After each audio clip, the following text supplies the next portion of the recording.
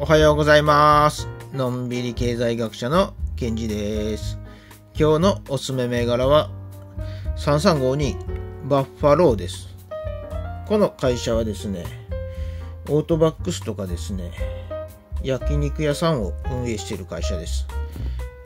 パソコン機器のバッファローとは違いますね。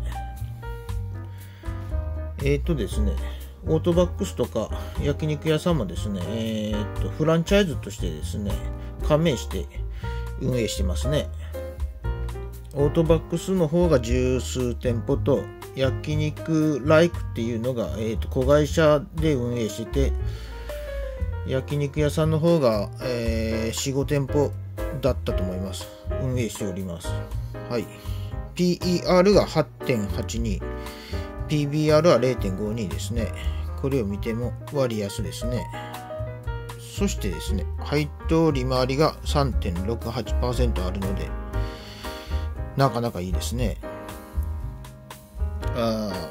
オートバックスとかですね、やはりカー用品はですね、みんな大好きですので、これからもですね、やっぱり流行る商売だと思いますね。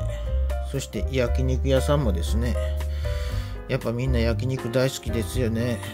僕もですね、もう焼肉は本当に好きでですね、もうたまらないですね。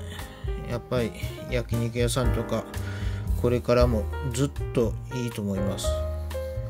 はい、そういうことでですね、この会社なかなかいいと思います。気になった方は買ってみてください。はい、それでは今日ものんびりと参りましょう。